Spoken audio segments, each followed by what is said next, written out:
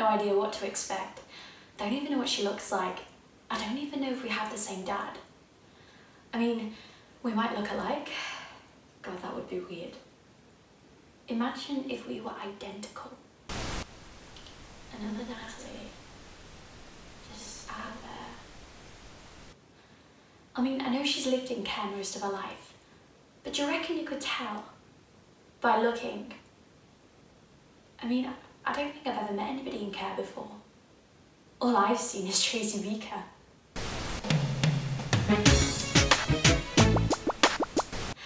Do you reckon they all live in big houses and wear second-hand clothes? You should have seen his face. Mark, the care worker. When I asked him about Shell, I did not know that eyebrows could raise that high. But what does it mean? He didn't actually say anything. Is it bad? I mean, surely if it was good, he would actually say something. God, what happens if she's like our birth mother? Junky, all skinny and scary. More tattoos than teeth. Could be genetic, couldn't it? Passed from mother to daughter. God, what happens if it's in my blood? Guess I'm lucky I got mum and dad. I had a proper upbringing in a proper home. I know what it's like to be loved. Shell probably doesn't. Maybe she doesn't even know how to love. I mean, all the moving around, no parents, that surely does damage, doesn't it?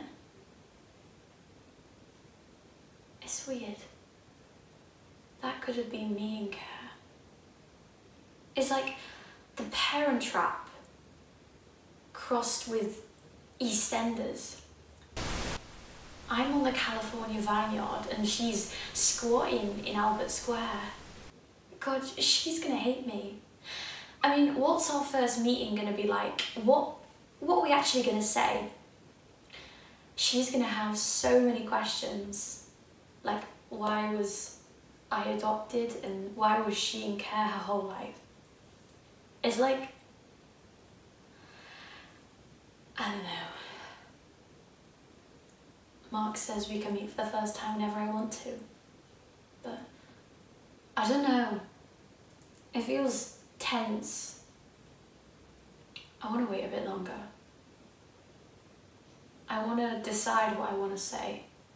I mean, I know she's my sister, technically, but we've not seen each other in a really long time, and I wouldn't even recognise her if I saw her on the street, you know?